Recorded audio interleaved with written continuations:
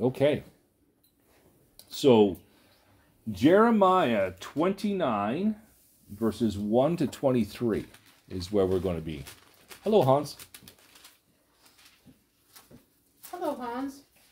Good evening. Hello. So, Jeremiah 29, verses 1 through 23, we're going to see that Jeremiah wrote a letter to the exiles in Babylon. Now, Jeremiah 29:11 is one of the most quoted verses in the Bible. If you guys don't know it, it's, "For I know the plans I have for you, declares the Lord, plans to prosper you and not to harm you, plans to give you a hope and a future." Future and a hope. Yes, that too. However, it is one of the most misquoted verses taken out of context. Proper Bible interpretation states that we must know what the passage meant for the original reader and then find the principle. Now, this chapter is very prophetic. And in Bible prophecy, there is always a short-term prophecy and then a long-term prophecy. The short-term prophecy is about the exiles' time in Babylon and their return to Jerusalem. The long-term prophecy has to do with the rapture of the church, the Great Tribulation, and our return with Christ. And the main point tonight is the Great Tribulation is for those who did not honor Christ. So, Melissa, I'll have you read Jeremiah 29:1.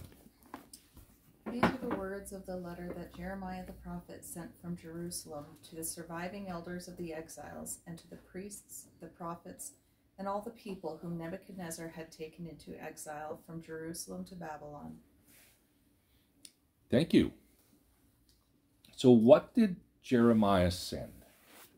Letters. A letter. Okay. Where did he send the letter from? Jerusalem. Okay. Where did he send the letter to? Babylon. To Babylon. Who in Babylon did he send the letter to? The elders, exiles, priests, prophets, and all the people. You got it. Now, there are three types of prophets in the Old Testament. Do you know what they are?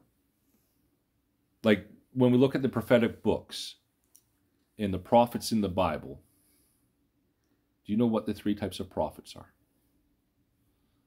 We have pre-exilic prophets, exilic prophets, and post-exilic prophets. So this means prophets before the exile, prophets in the exile, and prophets after the exile. Okay? So which of these prophets would have had access to this letter? Pre-exilic or post-exilic? Exilic. Exilic. Okay, great. Now, the prophets that went into exile, do you know the two biblical prophets that went into exile?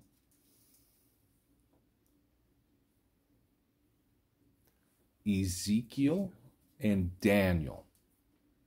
They went into exile. Okay? Stacy, Jeremiah 29:2, please.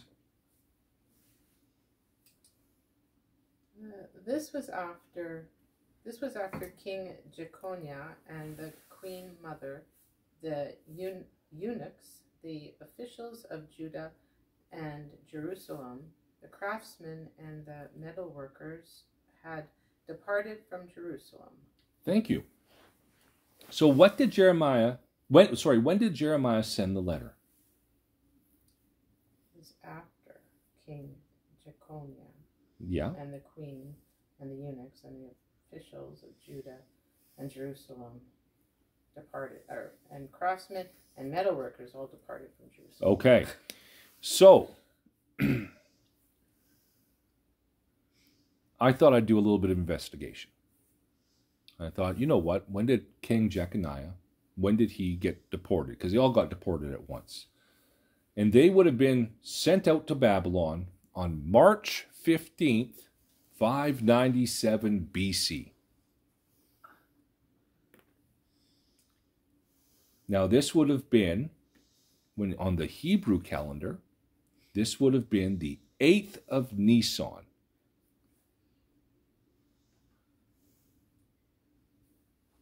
Do you guys know what happens in Nisan? The Passover. And the Passover happens on the 14th of Nisan. 6 days. So this letter, so they got sent out 6 days before the Passover.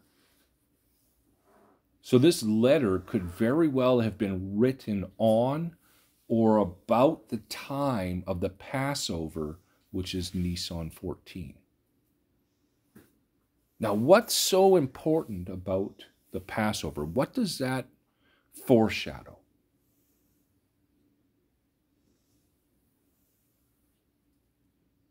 Well, Passover was when the angel came. Yeah. And there's blood on the doorposts. Yeah. And so he passed over Mm-hmm. those houses. So it foreshadows redemption of Christ, I guess. Yes, the crucifixion of Christ. Really interesting that this could have been written on that time, or at least in that season. Really interesting. Jeremiah 29:3, please, Ray. The letter was sent by the hand of Elisha, the son of Shaphan, and Jeremiah, the son of Hilkiah, whom Zedekiah, king of Judah, sent to Babylon, to Nebuchadnezzar, king of Babylon, saying. Okay. So, who took this letter to Babylon?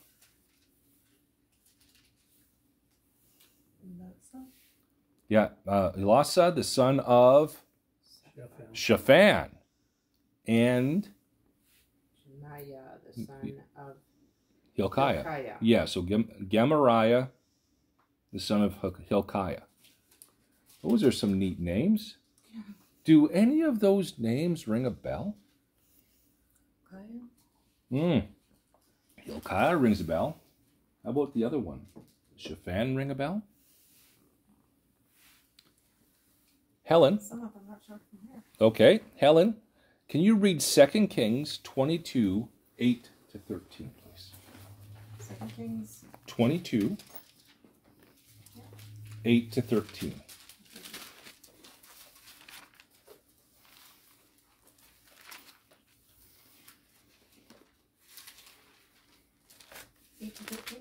Yeah, 8 to 13.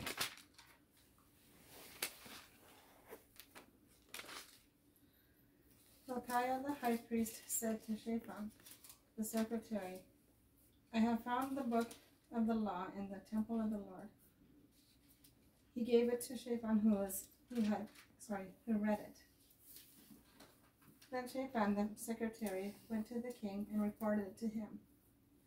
Your officials have paid out the money that was in the temple of the Lord, and have entrusted it to the workers and supervisors at the temple.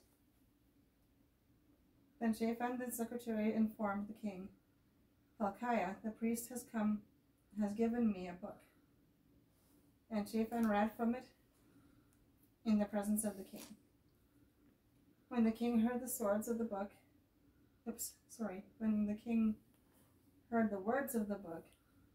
of the law, he tore his robes.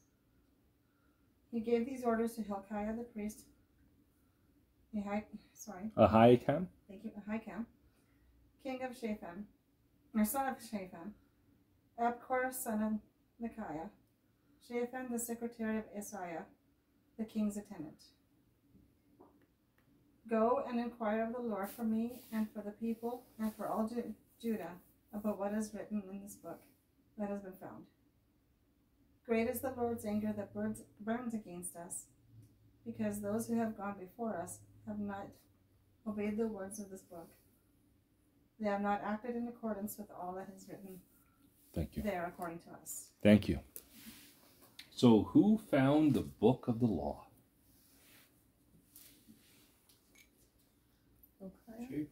Hilkiah the high priest. Who did Hilkiah give the book of the law to? Shaphan. What did Shaphan do? He read it. He read the book of the law. Who did Shaphan take the book of the law to? King Josiah. What did King Josiah do after the book of the law was read to him?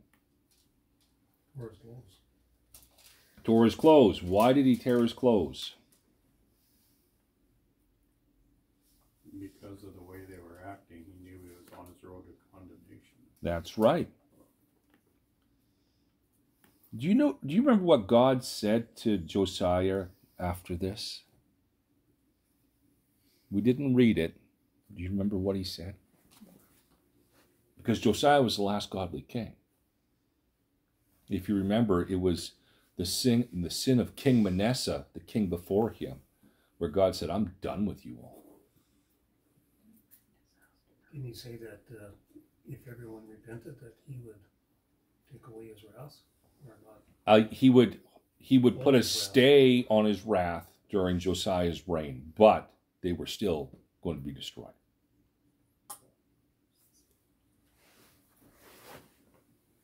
Okay, so let's go back to Jeremiah 29:3. Please, Darcy. 29:3. Yes, sir. The letter was sent by the hand of Elasah, the son of Shaphan, and Gemariah, the son of Hilkiah, whom Zedekiah, king of Judah, sent to Babylon, to Nebuchadnezzar, king of Babylon. Thank you. So who was Gemariah's dad? Hilkiah. Hilkiah. Who else had a father? Who else had Hilkiah as a father?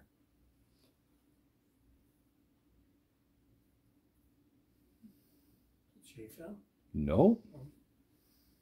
Hilkiah is Jeremiah's father. That's right. So this is also Jeremiah's brother.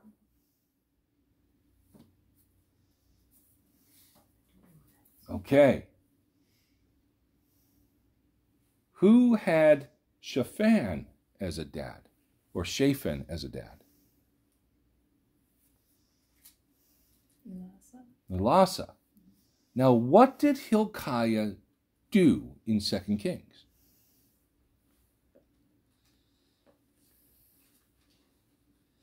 What's he noted for? We read it tonight. Finding the book. Finding the book of the law. And he gave it to Shaphan.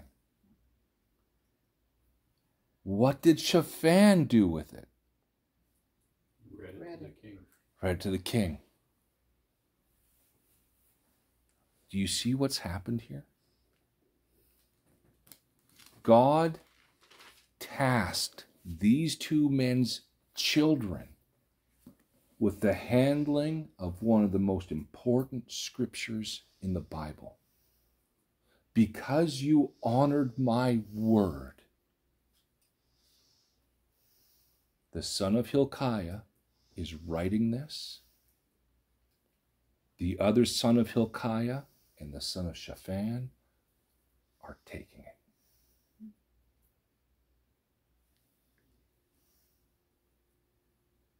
Our obedience to God just doesn't matter for us. It matters for our children.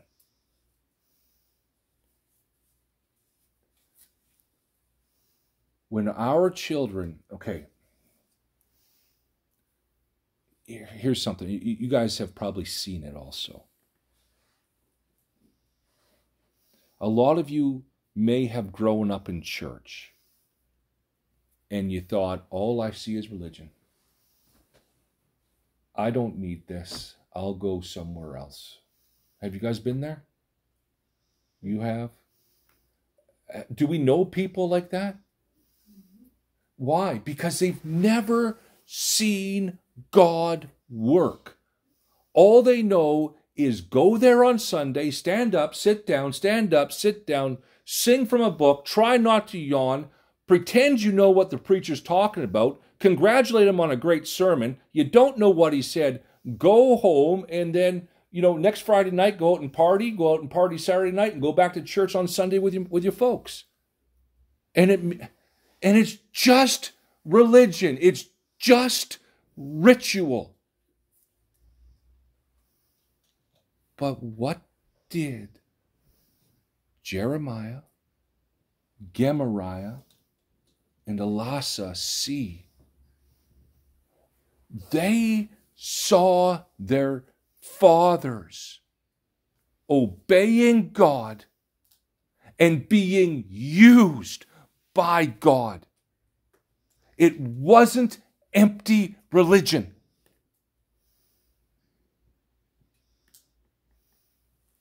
These two men, Hilkiah and Shaphan, because of their obedience,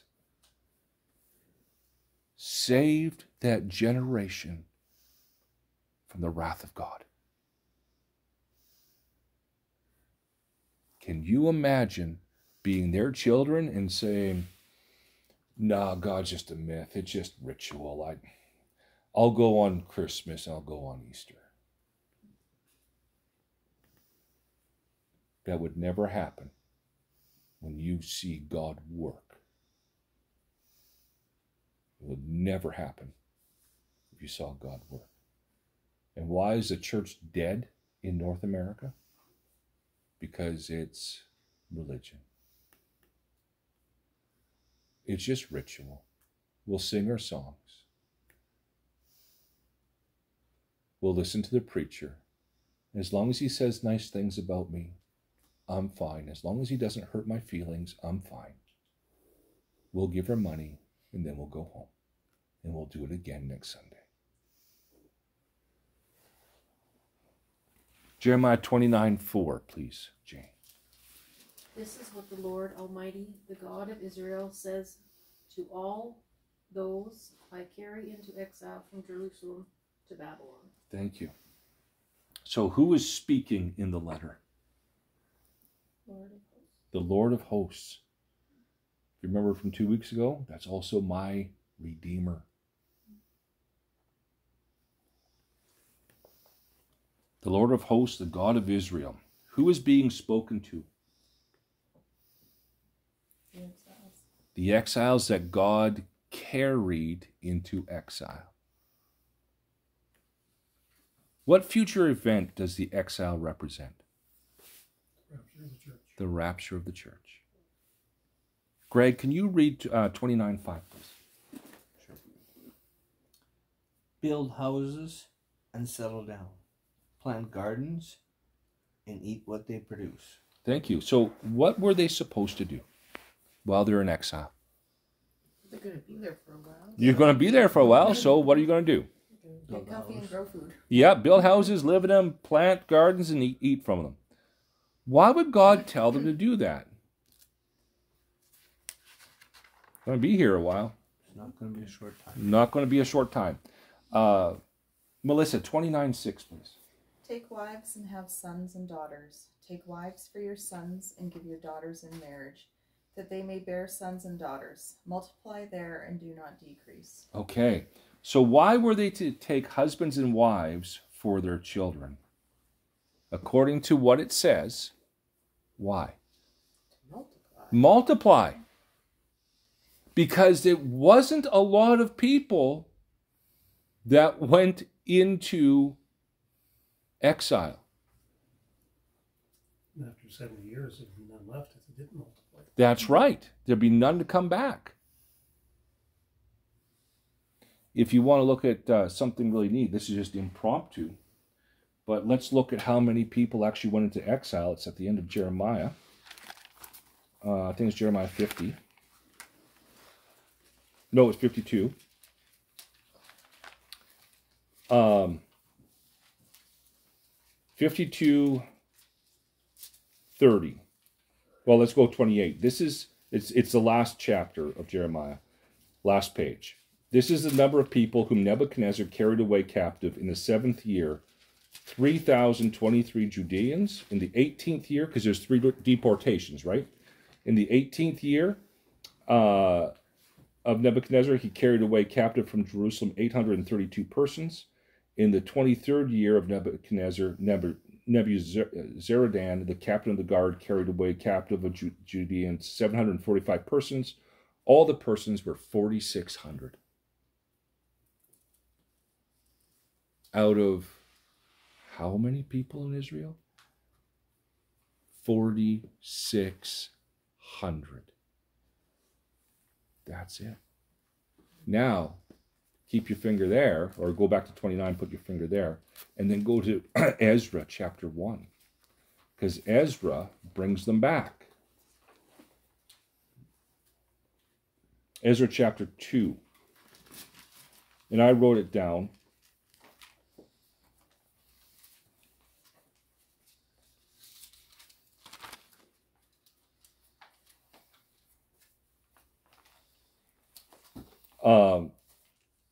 I did all the math a long time ago. The total amount of people was 49,697. That is a 1,080% growth. More people came back than went in. What was the growth? 1,080%. Anyway, that was impromptu.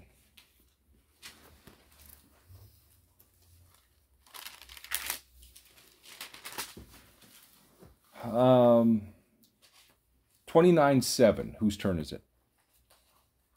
Stacy.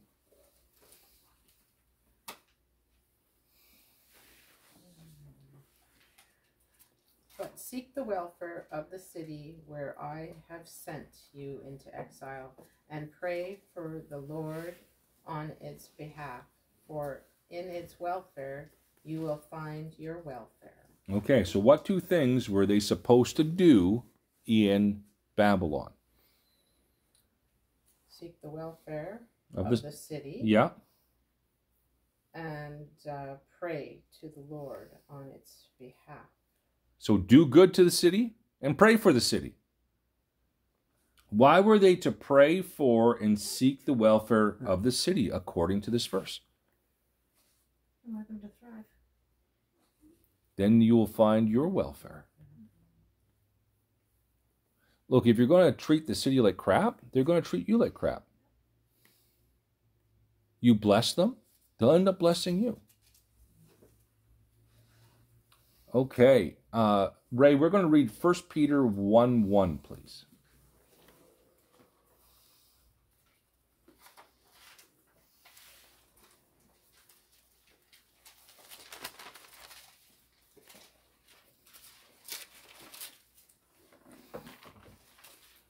Peter, an apostle of Jesus Christ, to the pilgrims of the dispensation in Pontus, Galatia, Cappadocia, Asia, and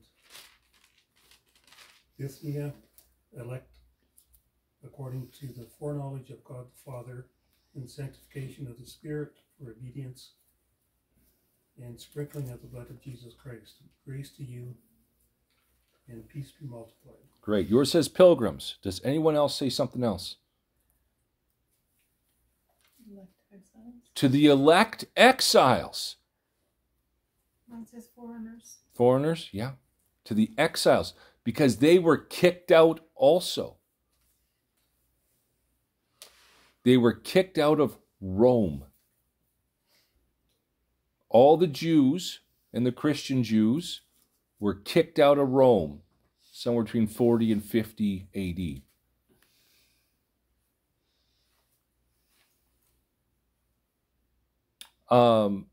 Helen, 1 Peter 2, 11 and 12, please.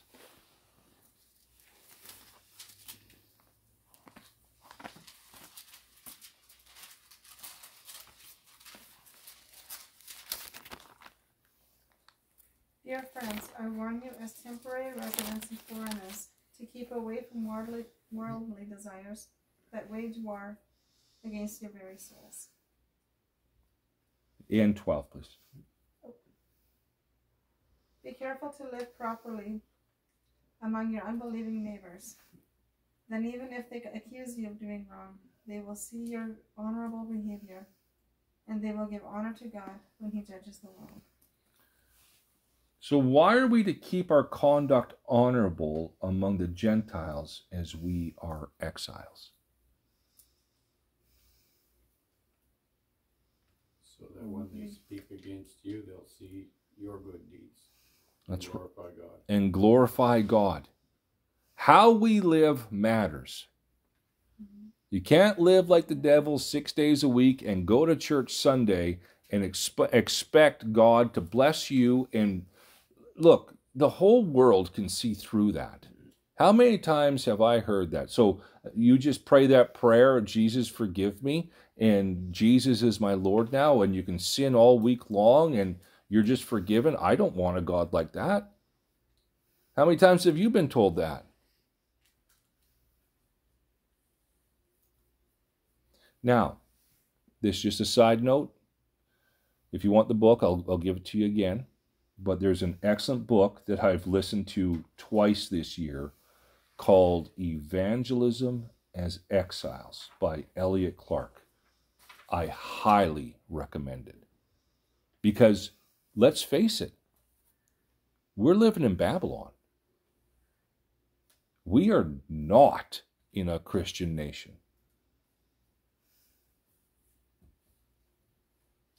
How do we live? According to Jeremiah 29 and 1 Peter. It's really important to know. You've made a friend. You've made a friend for life. Okay, Jeremiah 29, 8, please.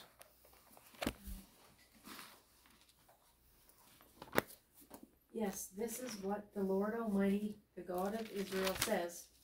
Do not let the prophets and the diviners among you deceive you. Do not listen to the dreams you encourage them to have. Okay, no, that's good. That's good. How does God define himself here?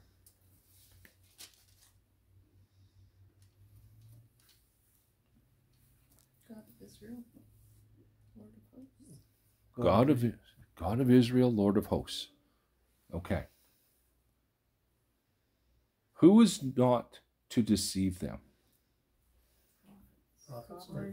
Okay, so we know that we have two solid prophets there. We have Ezekiel and Daniel. But we got all these other ones popping up thinking that there's somebody. What are they not to listen to? Oh, sorry, who is not to deceive them?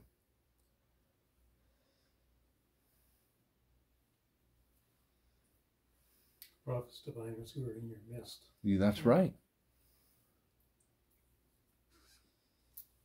What are they not to listen to? Their dreams. The dreams that they dream. Meaning, go back to the Word. Go back to the Word. All those people out there saying, God sent me word in a dream. Yeah. Over and over. You see it all the time. Yeah.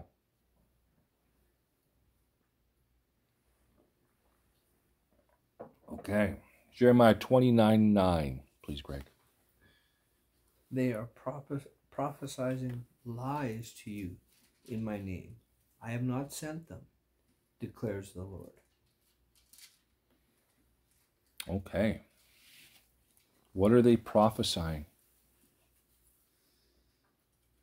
Lies. Lies. Lies. Whose name are they prophesying the lie in? The Lord's name. Remember, Jesus Christ, his name means God is salvation, the chosen one. Saying you're prophesying that I'm salvation, and you're not prophesying the right salvation.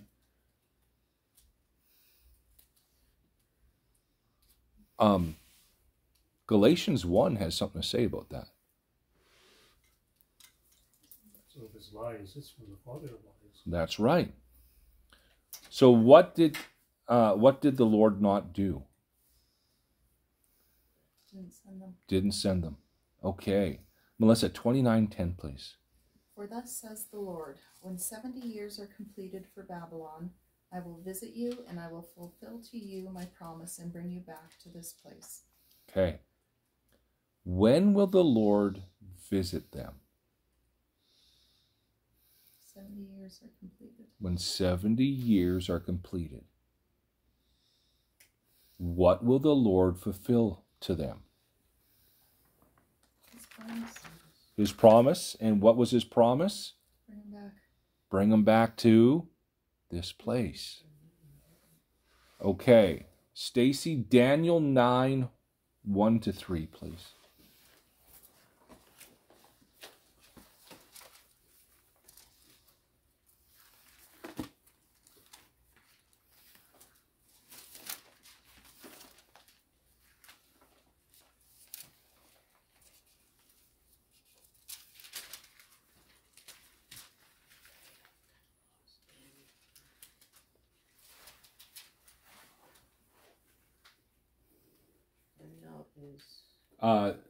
Jeremiah, Lamentations, Ezekiel, Daniel. Daniel 9. Yeah. 1-3. Okay.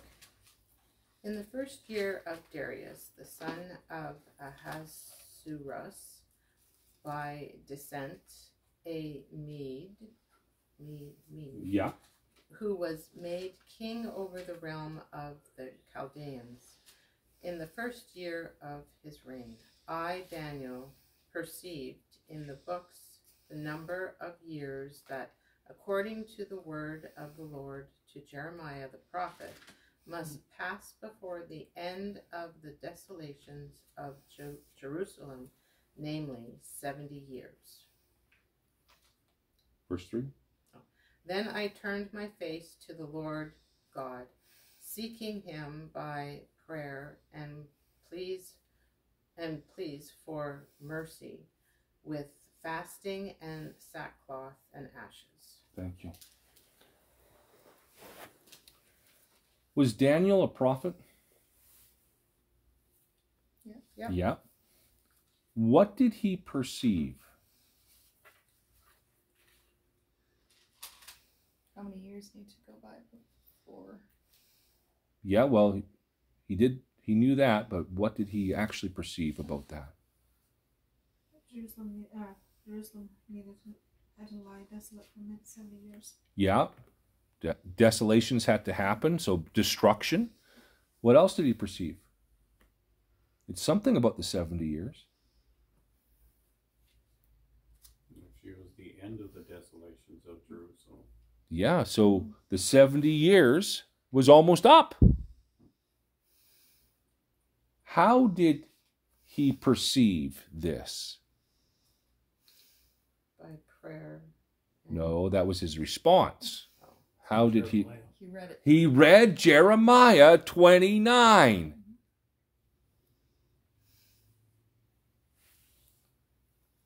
Was Daniel relying on a dream or a vision? No. He was relying on the Word of God. Okay. Whose turn is it? Ray. Romans 1:16, please.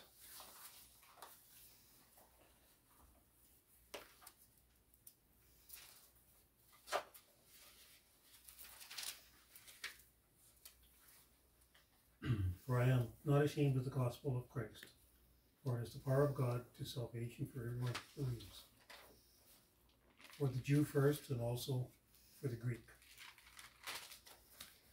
So who does salvation come to first? The Jew. The Jew. Who does salvation come to second? The Greek or the Gentile. Helen, Romans 2:9, please.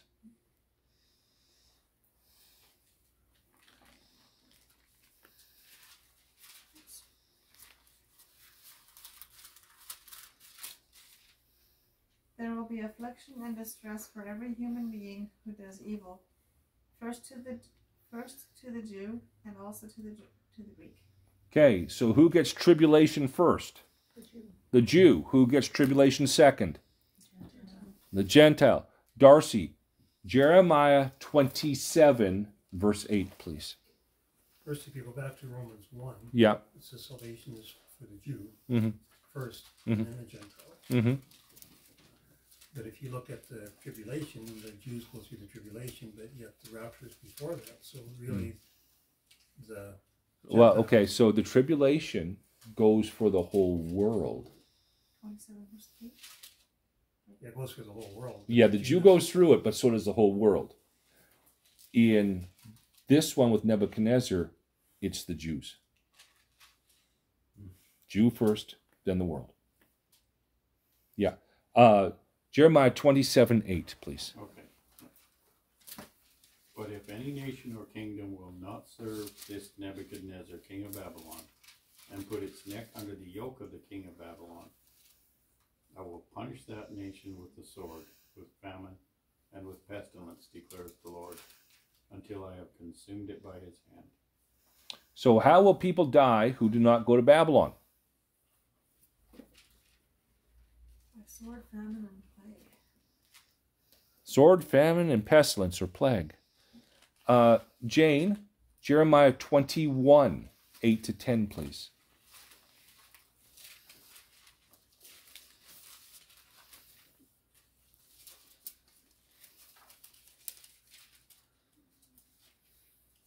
Furthermore, tell the people, this is what the Lord says. See, I am setting before you the way of life, the way of death. Whoever stays in the city will die by the sword, famine, and plague. But whoever goes out and surrenders to the Babylonians will be besieged. You will live. He will escape with his life. So how will people die? Famine, pestilence, plague, And sword. sword. Yeah. Who will live? The people who leave, surrender. Go to Babylon. Surrender and go to Babylon. Greg, Revelation chapter 4, verses 1 through 6.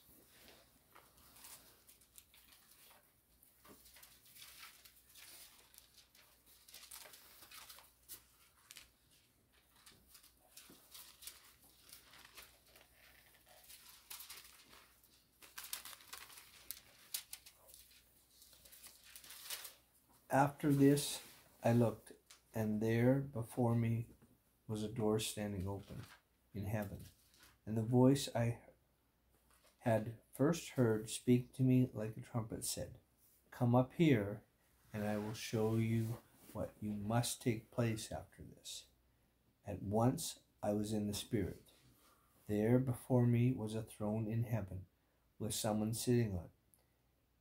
And the one who sat there had the appearance of jasper and carnelia. A rainbow resembling an emerald encircled the throne. Surrounding the throne were 24 other thrones, and seated on them were 24 elders. They were dressed in white and had crowns of gold on their heads. 6, please. From the throne came flashes of lightning, rumbling, and peals of thunder. Before the throne, 7 lamps were blazing. There are the 7 spirits of God. Also before the throne, there was what looked like a sea of glass, clear as crystal. In the center, around the throne, there were 4 living creatures, and they were covered with eyes. And Yeah, that's good. That's good. So what was John told to do? Come up here. Come up here. Where did he go to? Heaven.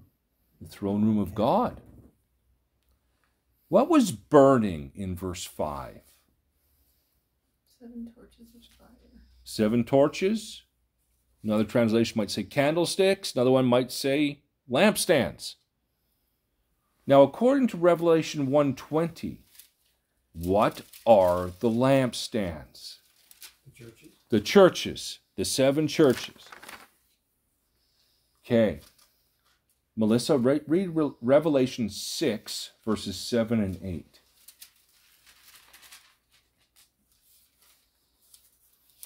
When he opened the 4th seal, I heard the voice of the 4th living creature say, "Come." And I looked, and behold, a pale horse.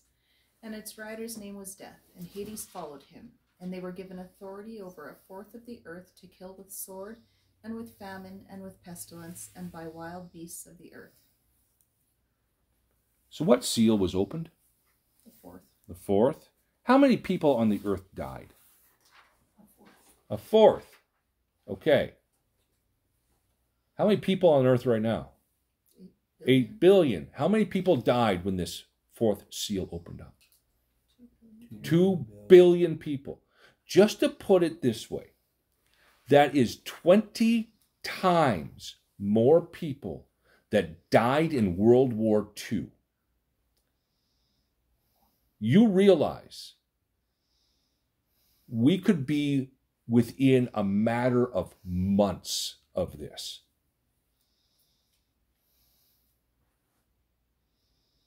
Time to open a funeral home. Yeah. Mm-hmm. Months to maybe a couple years. That's how close we are to this.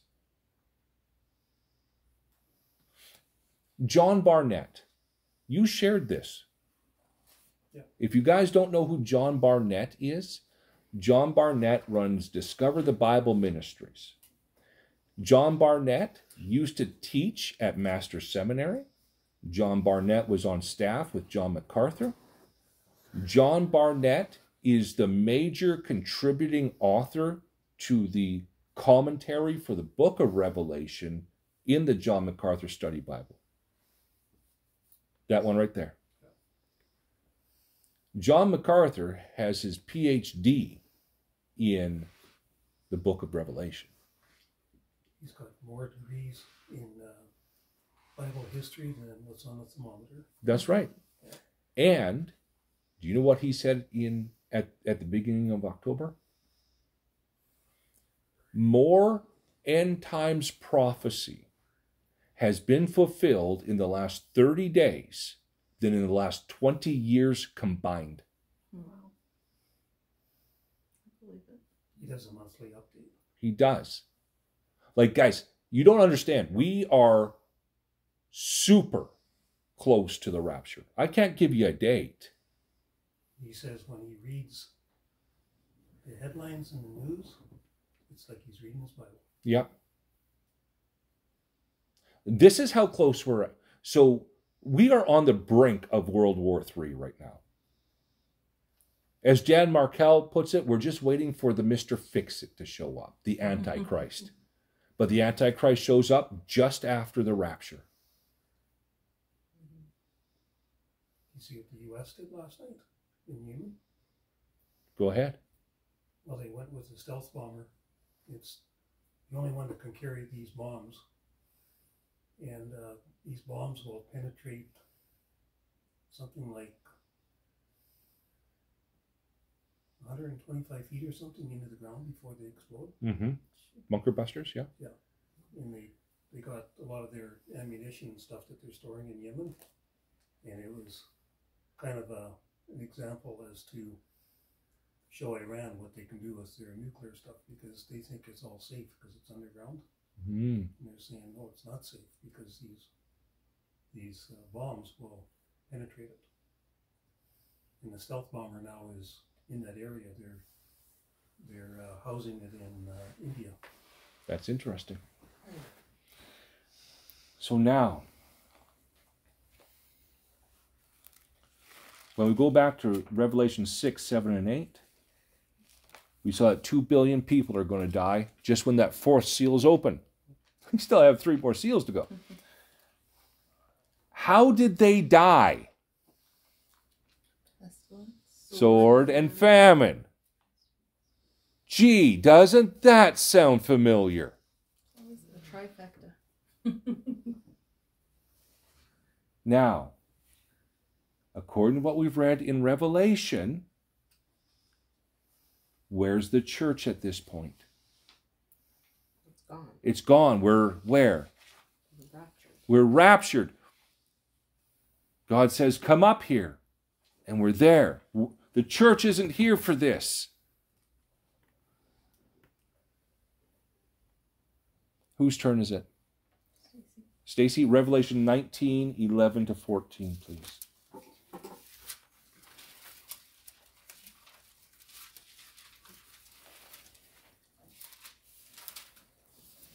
19 which? 11. 11 to 14. 19, 11 to 14. Then I saw heaven opened, and behold, a white horse. The one sitting on it is called Faithful and True, and in righteousness he judges and makes war. His eyes are like a flame of fire, and on his head are many diadems, and he has a name written that no one knows but himself. He is clothed in a robe dipped in blood, and the name of which he is called is the Word of God. How far? To 14. And the armies of heaven, arrayed in fine linen, white and pure, were following him on white horses. So who is returning with Jesus? The church. It says the armies of heaven. Mm-hmm. You're getting ahead of me there, Ray. You're right, but you're getting ahead of me. Well, it's also the angels. How were they dressed? Fine linen. White and pure. Yes. So who are these people? Church. Yes, those who are redeemed by the Lord. It is the church. When they return, who is reigning? Christ's kingdom or man's kingdom? Christ's kingdom. Let's go back to 29:10, Ray. Jeremiah 29:10.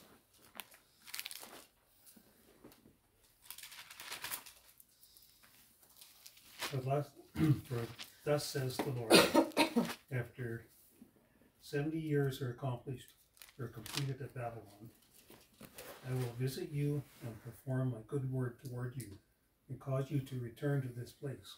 Thank you. When will Jesus visit them?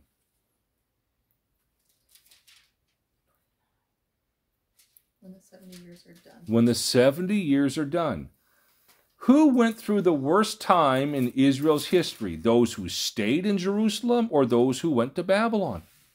Those who stay in Jerusalem. Those who stayed in Jerusalem.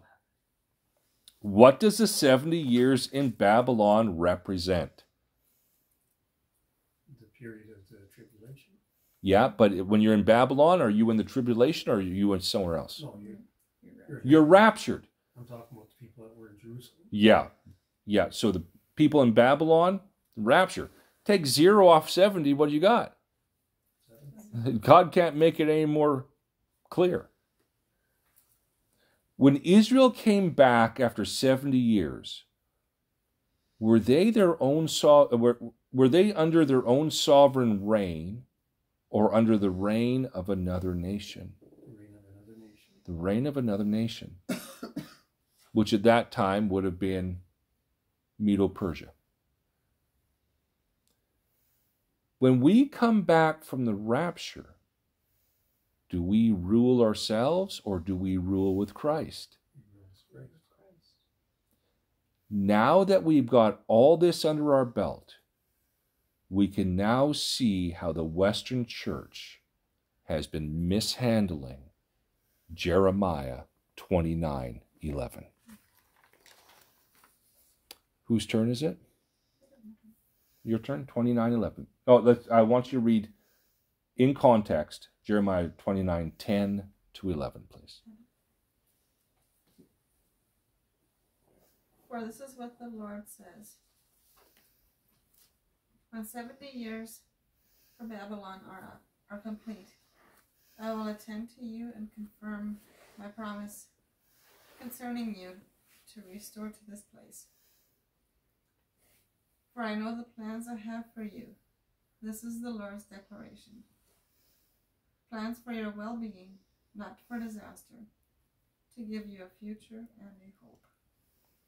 When will God promise to bring them back? After 70 years. What does God know? His plans. His plans. His plans for Their future. what people? Jews. The exiles. The exiles. The Israelites. Yes, the exiles. Does Israel... Okay, what are his plans? Plans for welfare. Yeah. Welfare, prosper, no harm. Okay, does Israel follow Jesus Christ right now? No. No. When will Israel get saved according to the Bible? When there's only a third of them left in Jerusalem, And they look up and cry for his help. now, at what point in the future is that? It's at the end of the tribulation, End of the great tribulation. the battle of Armageddon. When does Jesus return? End of tribulation. At the end of the great tribulation.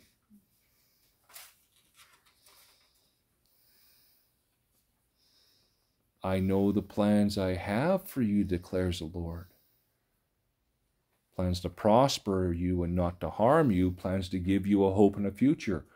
Who's he talking to? Exiles or people who stayed? Exiles. When do exiles come back? At the end. At the beginning of the millennium. Do you see how the Western church has bastardized this? God has become your own pocket genie. God has plans for you, and he will bless you and not harm you and give you plans for hope and a future. And that's not what it's saying at all. It's saying, when you come back with me from the rapture, these are my plans. I'm going to give you a hope and a future. I think when you read the Bible, you have to understand who it's being written to, because it's written to the Jews, it's written to the Gentiles, and it's written to the church. So you have to know who it's speaking to. That's right. And so now that it's speaking to people in exile, the people who are being saved from the greatest tribulation the Jews have ever seen, we know we can take that principle now. That's what hermeneutics is.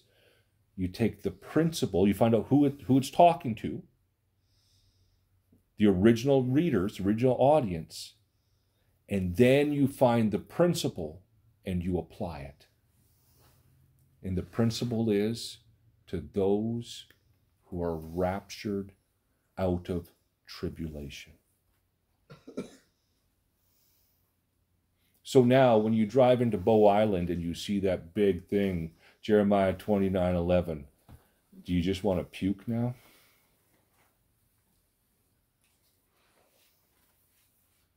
I don't know. Have you talked to them? Do you know what they're saying about that? I think that's the Christian school. It is. Yeah. Let me ask you, for a bunch of you, how long have you been Christians? August 19, 2005. 2005? Now that we've broken this down and seen this, have you, I'm not saying that I have excellent teaching skills. I'm just saying, let's just break it down. Have you guys ever heard it taught like this? No. No. Why? Because the Western church really doesn't even know Scripture. They just want to hear what makes them happy. That's right. Like, we got friends that would buy the Bible bookmarks. Philippians 4:13. I can do all things through Christ who strengthens me. Well, we covered that last night in Bible study, and they're like, that doesn't mean what I thought it means. You're right. Wait until you hear Jeremiah 29:11, I said to him. And what's happened is the church has commercialized the Word of God, and they have bastardized it.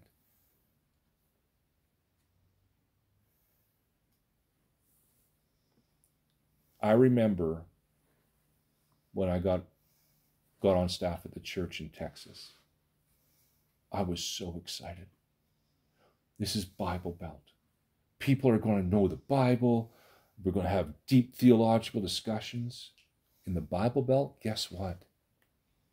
Even the pastors don't know what it says. And then I come back here, and I remember being so mad, like yelling angry. How can you live like this? You have churches on every street corner, and you guys don't even know what the Word of God says. And guess what? It's no different in Canada. And you want to know why Canada and the United States are in the sewer? Because we've bastardized the Word of God. We've taken little sound bites, if you will, out of the Bible, and we've claimed them for promises that don't mean what you think it means. Well, they're saying that it's promised to everybody. Really? Is that what it says here? No, but that's what all the other people That's are saying. right. Not what it really says. No, exactly. So now, when you look at this, how many churches are actually preaching a lie? How we don't even realize it. Exactly. Now, according to 2 Thessalonians, what comes right before the rapture? The great apostasy, the great falling away. Most churches don't even know they're bastardizing the Word of God.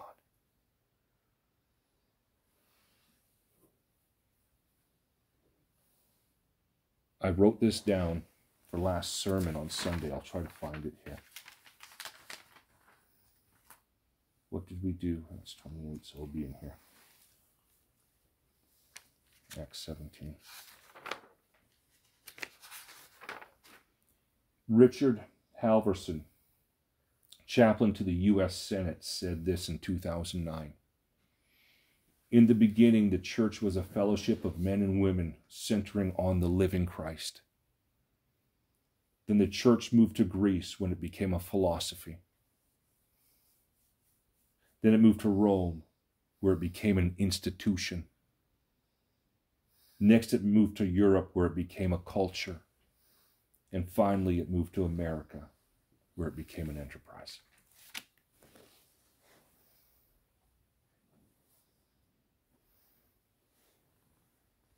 Okay. Let's keep on going. Jeremiah 29:12. Whose turn is it?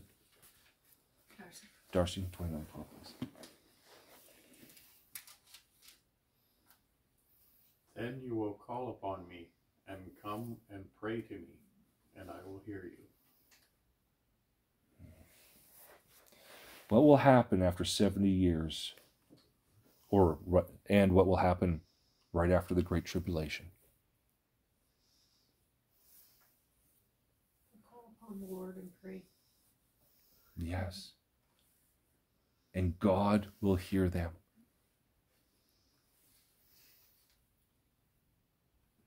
What happens at the end of the Great Tribulation? They finally seek Jesus and they say, "Blessed is he who comes in the name of the Lord." And that's when they find him.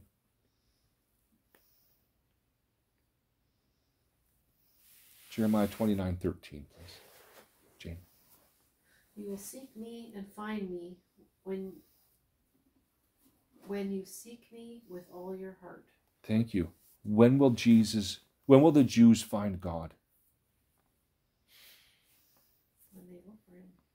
How are they going to look for him? Using all their heart. All their heart. Remember what Jesus says in John 5? You study the scriptures, thinking in them is eternal life. But it's them that point to me, and you refuse to come to me to have eternal life. You're not seeking me. You're seeking Bible Jeopardy.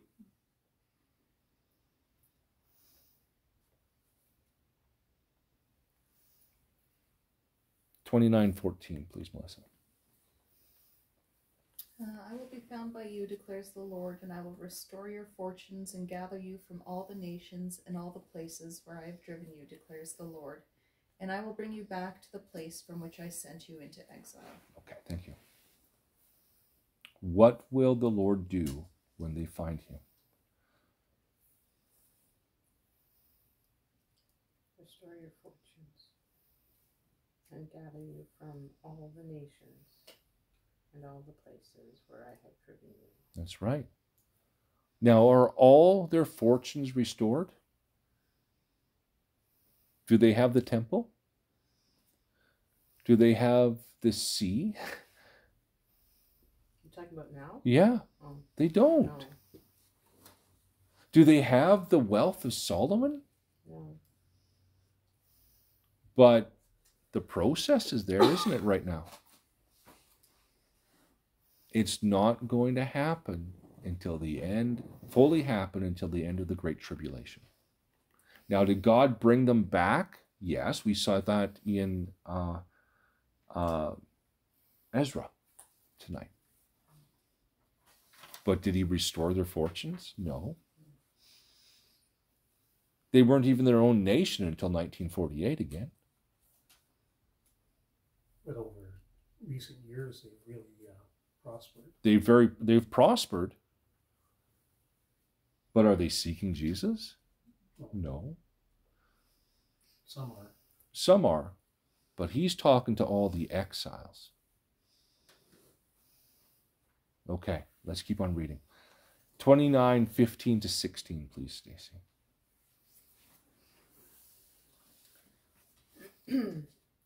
Because you have said, the Lord has raised up prophets for us in Babylon. Thus says the Lord, concerning the king who sits on the throne of David, and concerning all the people who dwell in this city, your kinsmen who did not go out with you into exile. Thank you.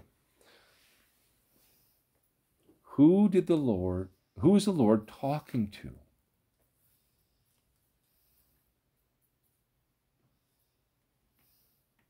Okay. People who did not, what? Who Go into exile. did, so the people that stayed in the city. Yeah. Now he's talking to the people staying in the city and did not go to exile. Okay. Jeremiah 29:17, please. Right. Thus says the Lord of hosts, behold, I will send on them the sword, the famine, and the pestilence, and will make them like rotten figs that cannot be eaten. Thank you. They are so bad. Yes. What is the Lord sending on those who did not go to Babylon? Sword, famine, and pestilence. Oh, gee. God can't make it more clear, can he? Is this the wrath of God or the tribulation from Satan? How do we know, Ray? Because he said He says- so. he says- Yeah, I'm sending it, he says. Yeah. Huh.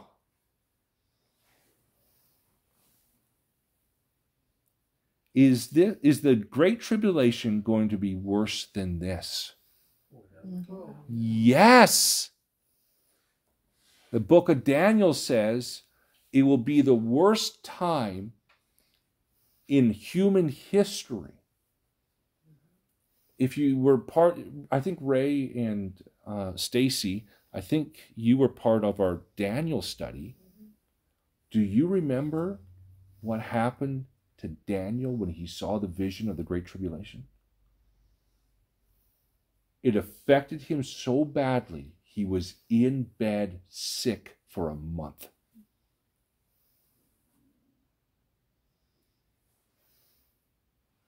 This is going to be bad. And That's why we need to pray And it says in fervently Revelation, for if the everybody. days hadn't been shortened, that there'd be nothing left. that's right. That's right. And we look at where we're at in the month of September. More end times Bible prophecy has been fulfilled than the last 20 years combined. Gee, how close are we to this? Closer than we realize. Yeah.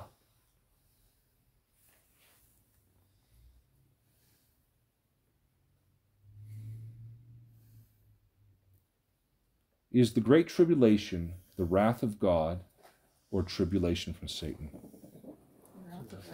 It's the wrath of God.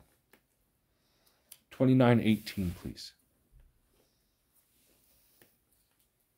I will sorry. I will pursue them with sword, famine, and plague. I will make them a horror to all the kingdoms of the earth, a curse and desolation, an object of scorn and disgrace among all the nations where I have banished them. What will God pursue them with? The sword, famine, and pestilence. Oh my goodness. What will he make them become? Trouble among the kingdoms of the earth. To be cursed. A horror to all the kingdoms of the earth. A curse, yes. What will they to be? A curse, a terror, a hissing, and a reproach. The people that did not go in the rapture, the people that did not go to Babylon, they become a curse, a terror, a hissing, a reproach. All of Judah who did not get quote unquote raptured will become the bloody, gory terror of an example to the rest of the world of what will happen to them in the real Great Tribulation. Gee, I wonder why the Western Church doesn't teach this. You're scaring people. Oh, too bad. The truth can be scary. Yeah. 29:19, please.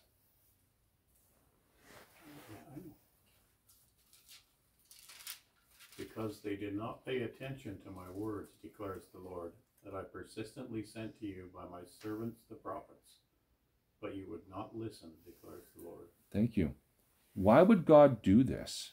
Why would God pursue them with sword, famine, and pestilence? He warned them over and over. And that They they did not listen. pay attention. And they didn't pay attention. How did God send his word to them? Through his prophets. Okay. Who are the quote-unquote prophets today?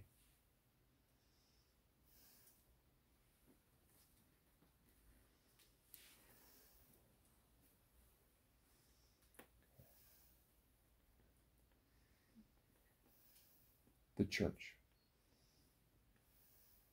But the church isn't teaching it. Okay.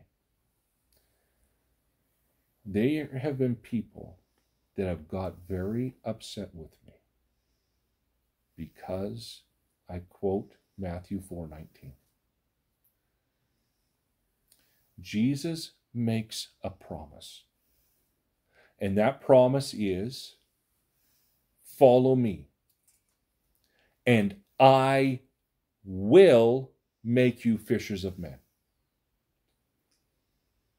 And people understand it as, if I'm not out in the park preaching to strangers, I'm not saved. That's not what the Bible says. Let me put it this way.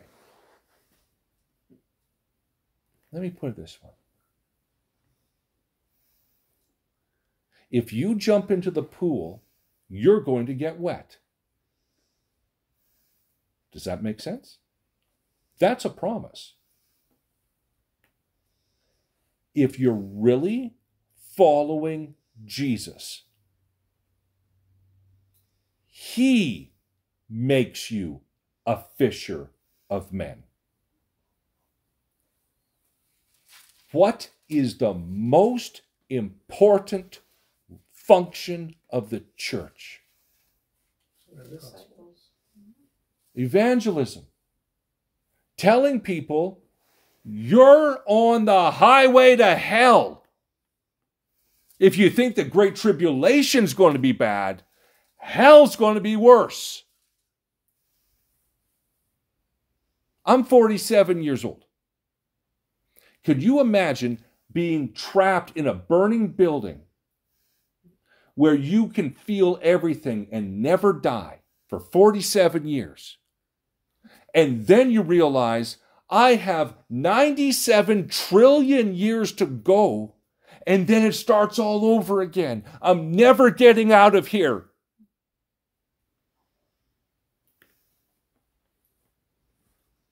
And we look at the church today,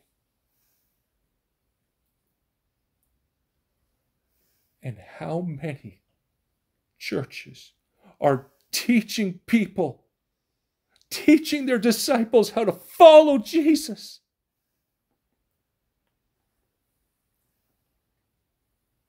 Especially when they come to me and say, you mean in order for me to be saved, I got to share the gospel? You've got it backwards.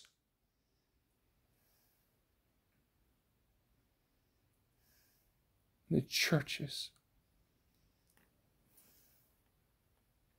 put evangelism at the very bottom, and they might have evangelistic events once or twice a year, a VBS and a Christmas program.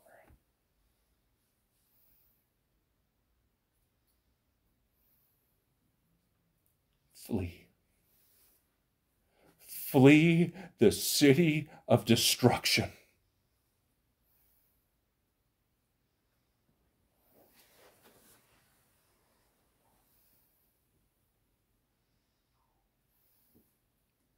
Why would God do this? They did not pay attention to His words. How did God sound His word? Persistently through the prophets. Who are the prophets today? The church. What does the church preach? Repent and turn to Jesus to escape the wrath of God.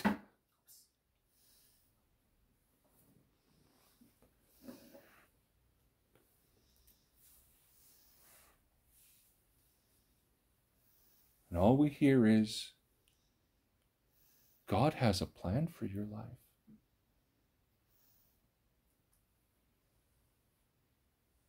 He sure does. And most of you are going to hell. Do most churches in the West do this? Or do they mishandle Jeremiah 29:11?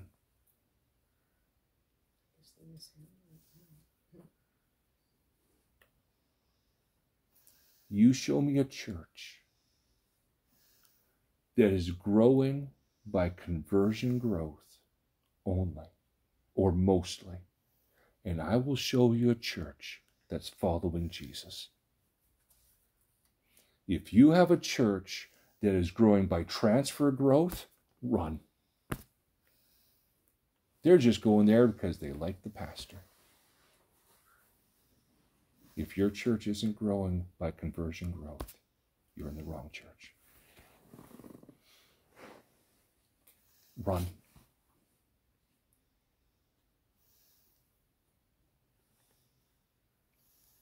Were the false prophets preaching peace and blessing, or turn from God's wrath? The false prophets, were they preaching peace and blessing, or turn from God's wrath? Peace and blessing. Peace and blessing. Is most of the church in North America true or false?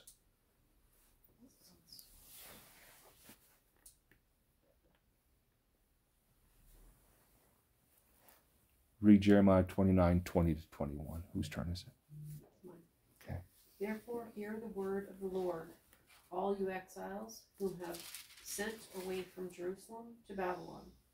This is what the Lord Almighty, the God of Israel, says about Ahab, son of Kaloai. Brother K. and Zedediah, son of Masakiah, who are prophesying lies to you in my name. I will hand them over to Nebuchadnezzar, king of Babylon, and he will put them to death before your very eyes. Thank you. Who was to hear the word of the Lord? All the exiles. All the exiles. What were these two people doing, these two kings doing? Prophesying what? Lies. A lie in God's name. What would God do about this? Nebuchadnezzar will kill them. Jeremiah 29, 22, please. Because of them, all the exiles from Judea who are in Babylon will use this curse. The Lord treat you like Ahab. Zechariah and Ahab, whom the king of Babylon burned in the fire. Thank you. What will happen because of them?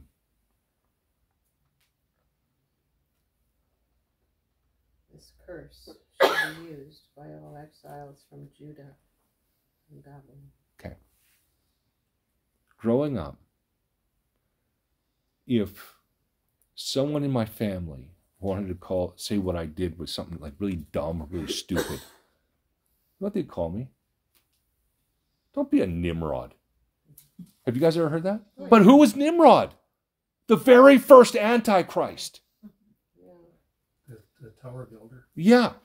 But so now these guys, don't be an Ahab. That's what they're saying. Don't be an Ahab. Okay. Their names will be turned into a curse. What will the curse be?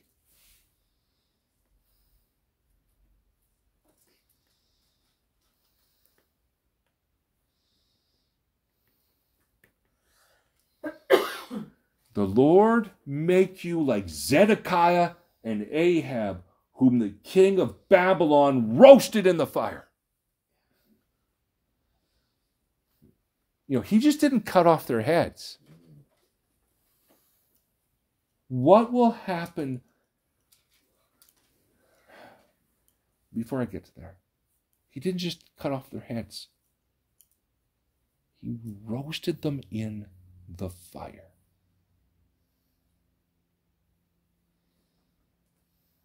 These false prophets who are supposed to be part of God's people. God has a wonderful plan for your life. Burn in hell! That's what he's saying. Sorry, didn't mean to scare you.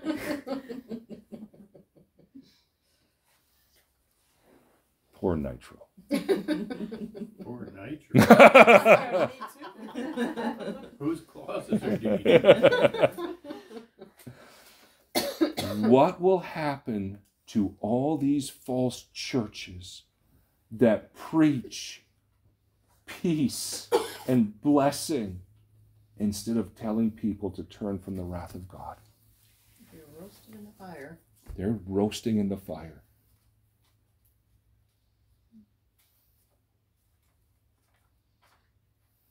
They're not teaching people how to follow Jesus. Follow me, and I will make you fishers of men. You know, if Peter and Andrew, who Jesus was talking to, were firefighters, he'd say, follow me, and I'll help you rescue people from burning buildings.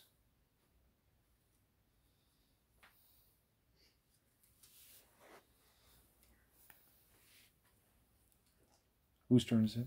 Me. 2 Thessalonians 2, 3 and 4, please.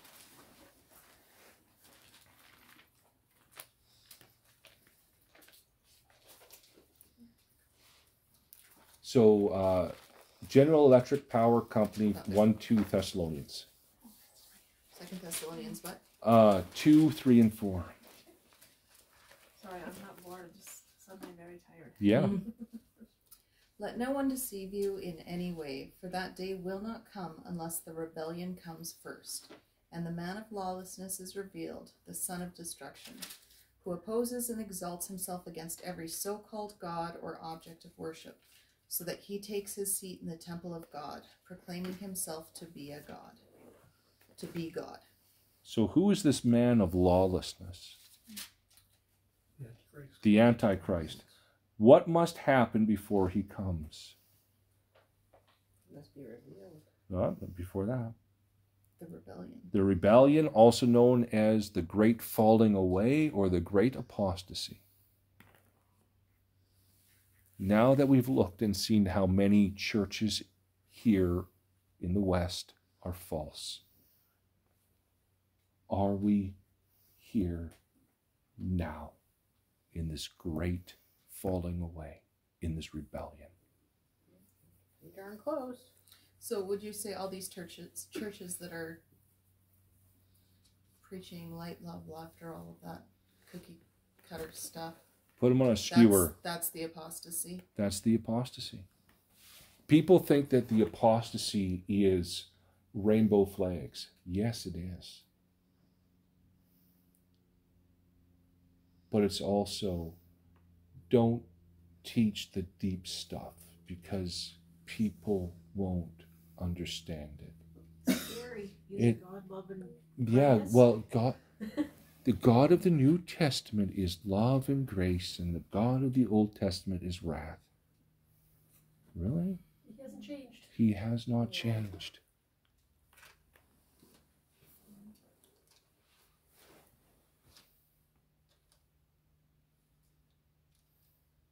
But you know, like even years ago, churches weren't teaching it properly.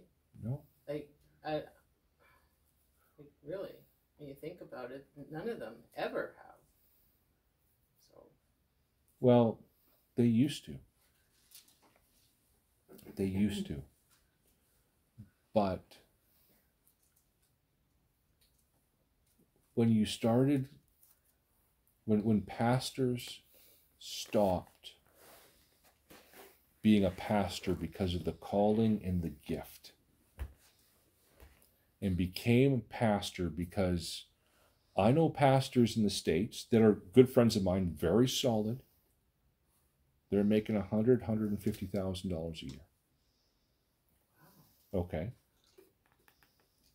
But they have the degrees to show it also. But there's others.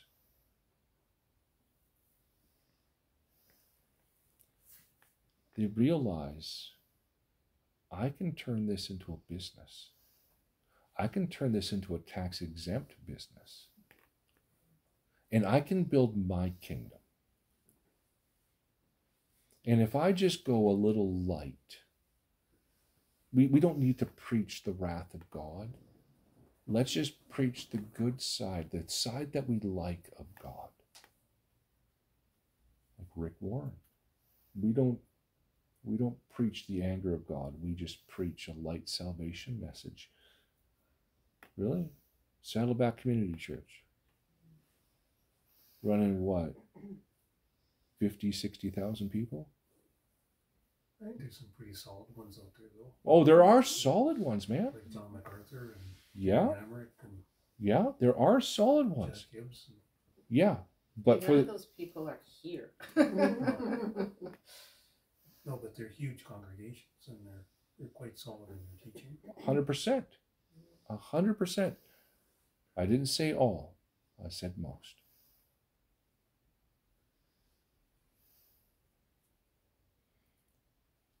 $29.23. Whose turn is it?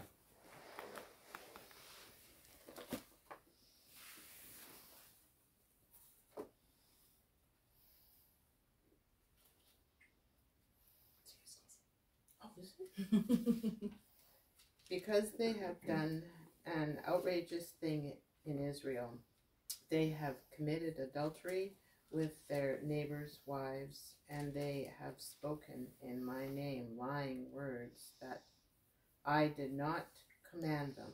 I am the one who knows, and I am witness, declares the Lord. What have they done? Bad. It was bad. They committed adultery, and they lied in God's name. Have you noticed how many pastors have been disqualified from the ministry lately? Yeah. They're just falling like flies. Including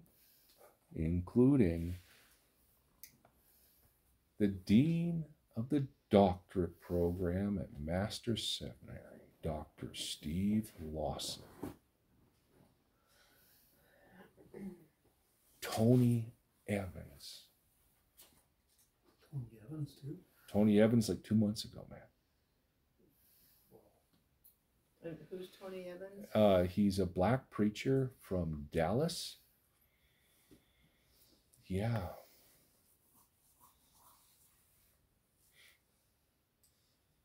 You know why? This is my thinking. They're so used to putting on the show. They're so used to putting on a show.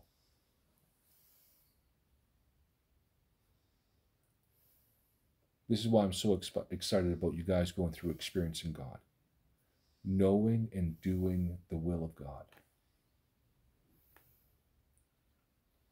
Theology is good. But if you're turning the Bible into a VCR manual, no one's going to want that God. Because that God is boring. You break it down. You look at the syntax. You look at the context. There's no application. Okay, great. We got it. God's triune. Great. He's immutable. Excellent. Okay, justification, sanctification, glorification. Fantastic. How do I follow Jesus? How do I live a life in following Jesus? Who's teaching that? You. Oh, I think it's more than just me, but there's very few. People we know. Yeah.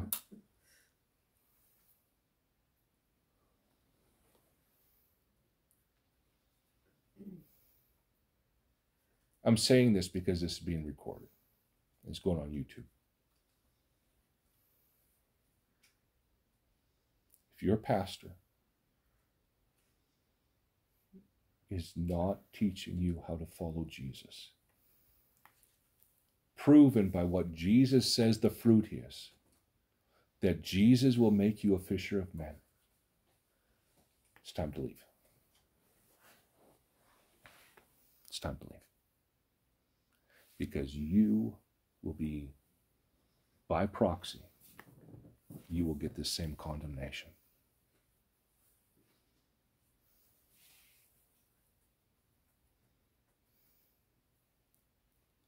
How close are we to seeing the Antichrist? When we look at what we just looked at, how close are we to seeing the Antichrist? Very close. Well, we won't. Well, the world, I mean. Very close. We are on the brink of World War III. Like, put it this way. Who would have thought that we could develop technology to target pagers and CB radios of terrorists to blow up in their pockets?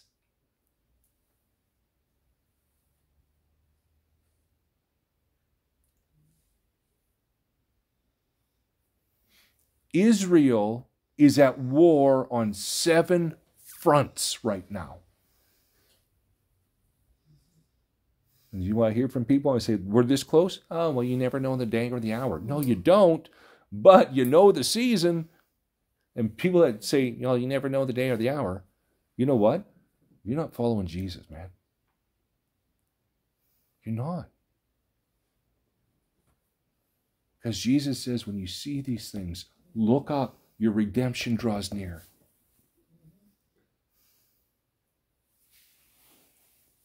They can only be 6 months soon, because Hamas is finished. Hamas is done. They got Sinwar today. Yeah, Sinar was destroyed this morning. Well, actually, they found out he was killed yesterday, but they confirmed it today. So if we are extremely close to the Great Tribulation, how close are we to the rapture? Even closer.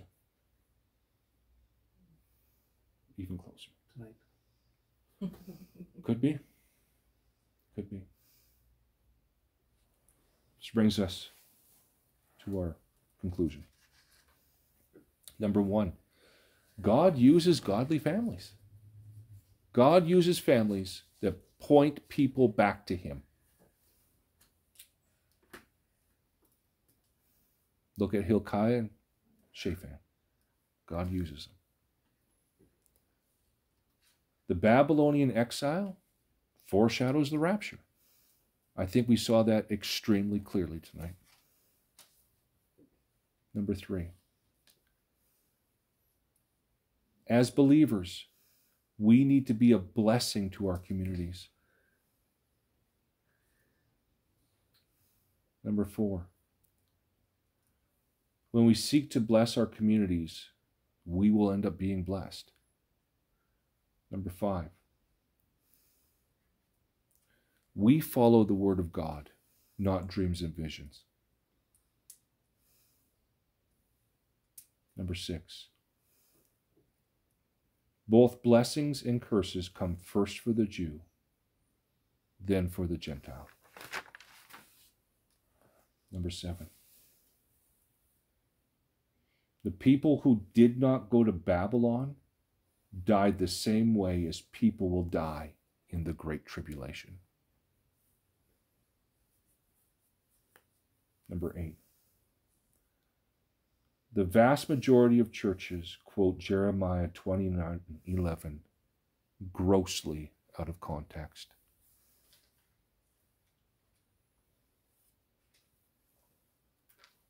Jeremiah 29:11 is not for my personal blessing, but it's the promise for Israel that they, like us, will reign with Christ in the millennium.